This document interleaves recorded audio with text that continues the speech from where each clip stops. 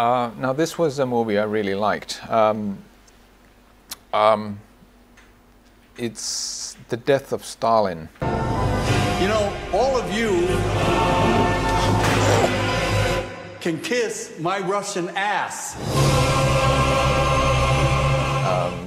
The latest political satire by Armando Iannucci, who is known for, in America he's probably best known for Veep, the satirical TV series about the Vice President of the United States.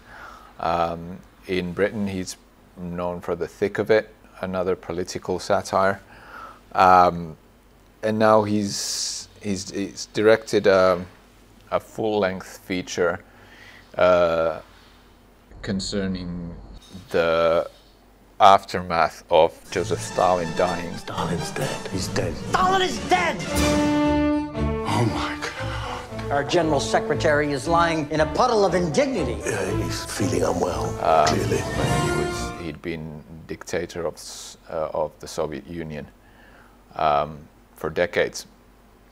And it collects an array of really skilled British actors, comedians, playing the roles of all of Stalin's cohorts, who immediately afterwards start attempting to get in control of the country. Simon Russell Beale plays Beria.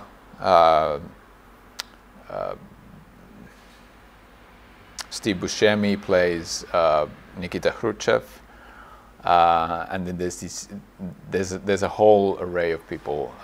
There's Paul Whitehouse, there's Michael Palin, and it is a really funny, although bitingly funny, really uncomfortably funny treatise on how dictatorship works and how an autocratic superpower works. A lot of the things that happen in it seem too absurd to be true, but a lot of them actually happened. Obviously, there's embellishment in terms of what's going on to actually make it funnier, but it has so many funny moments of Fucking wordplay. Oh, is it?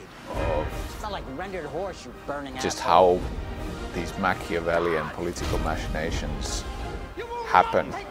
I'm going to have to report this conversation. Threatening to do harm or obstruct any member of the Presidium in the process of looking at your fucking face.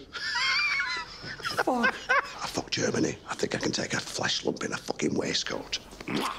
Very well worth your time if you're a fan of Iannucci, and I think that even those who don't know his previous work, I think, will find this funny. A lot of the humor is very, like I said, very biting, very dry, very wry, very not sort of laugh out loud funny necessarily, but very intelligently crafted and chilling in their implications. I think it's a very good film, and it's likely that it'll end up in my top 10 list for the whole year. And if you get a chance to see it. It's not necessarily a movie that necessarily needs to be seen in the cinema. I think it will work quite well on the TV screen as well. But obviously, I always recommend going to see films in cinema, because you get that immersion into the subject matter. But yeah, definite recommendation for The Death of Stalin.